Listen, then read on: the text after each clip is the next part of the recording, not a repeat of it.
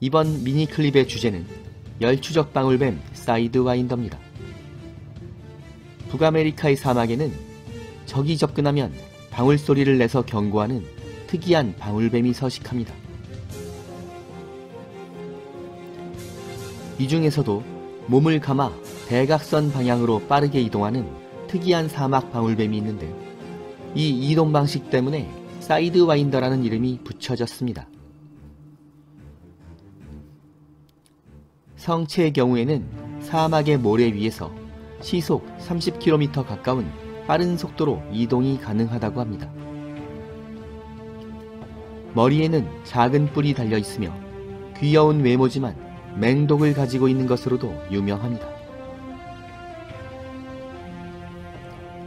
그런데 이 사이드와인더는 독특한 사냥 방법을 가지고 있습니다. 이 방울뱀은 평소 사막의 모래 속에 몸을 숨기고 있다가 지나가는 먹잇감의 체온을 감지해서 갑자기 공격한다고 하죠. 이런 특이한 습성으로 인해서 히트시커라고도 불립니다. 적외선을 추적하는 방울뱀을 의미하는 것이죠.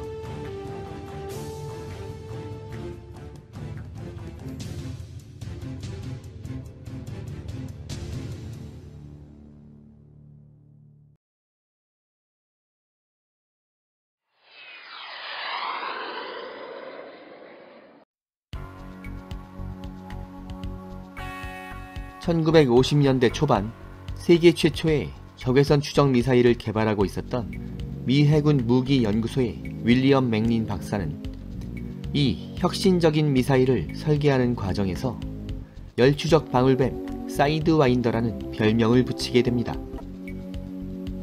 적기에서 방출되는 적외선을 추적하도록 개발된 미사일에게 너무나 어울리는 이름이었죠.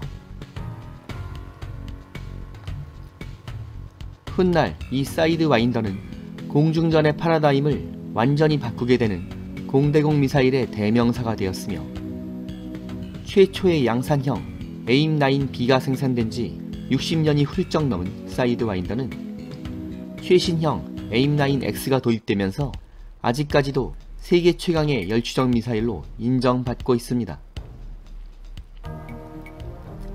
열추적 방울뱀은 어디까지 진화하게 될까요? 오늘의 미니클립은 여기까지입니다. 사이드와인더와 진먼다오 상공의 공중전 이야기는 다음 회로 이어집니다.